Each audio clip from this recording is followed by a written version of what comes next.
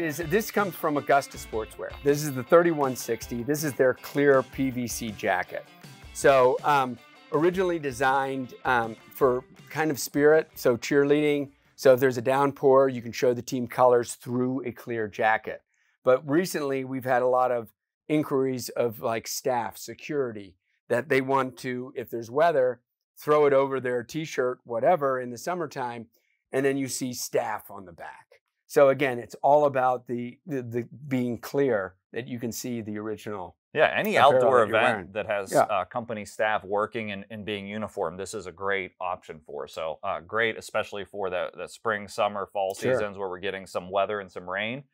Perfect opportunity. So let's get this one loaded on. I'm going to have you hold the jacket. But this is, you know, when you feel this product, I mean, this falls right into that poncho category, right? It's a quick throw on, but it's 100% PVC. So it's staying right in line with our myth here that you can't decorate it. Yeah, and this one's great because of the print area, I'm going to use the Teflon cover on the bottom, right? And so I'm going to get a nice smooth surface on the bottom. I'm going to split the jacket, get rid of all that seam structure and get to that left chest print location. Everything's going to stay consistent here, where I'm going to cover it, trying not to introduce new textures to it with that non-stick cover sheet. So smooth on smooth with just the clear in between. I like it. Let me just feel for the pressure here, which is great. It's only like a 3, which is like the weight of the platen on that item. And you can feel this, you know, looks good. That's a successful iron. Yep, right and I'm gonna grab an extra transfer here. So I have an extra set of transfers here. Let's just trim one off. Again, we're going to use the same tourism agency theme.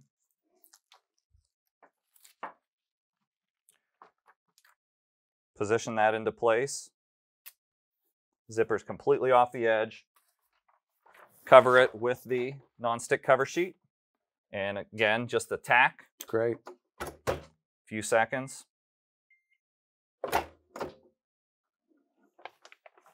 Really limiting any damage that can cause. Nice and easy peel. Yeah. Because I can see like the edge of this tee is lifting up as I'm peeling, which means every PVC item just reacts a little bit differently, but it's enough to kind of babysit it just to get that carrier off. Just want it held into position. That's great. Make sure everything stays in place, making sure there's no wrinkles. I mean, I find it amazing that just hitting it for 3 seconds is already starting to adhere to the product. Yeah, and you see the wrinkles that happened there when I was really scared. So I'm just making sure it's completely flat so that doesn't fold over on itself and damage. And again, and it's also interesting, like you'd mentioned the tee slightly coming up. You can push it a little bit and get that off because we're going to hit it again. Absolutely, yeah. So, I just provided a little bit of hand pressure there to get it to hit it, and then we should have 100% success this time. Nice, nice. So let's walk back through in those 20 seconds of challenges. First one, I made direct contact with the rubberized textured cover sheet on the top. That left these marks, even though my bottom was completely smooth. Second one, I accidentally used the texture underneath, which impacted the finished result. This one, we have completely smooth on smooth. So a smooth Teflon sandwich. We just needed a little warm up.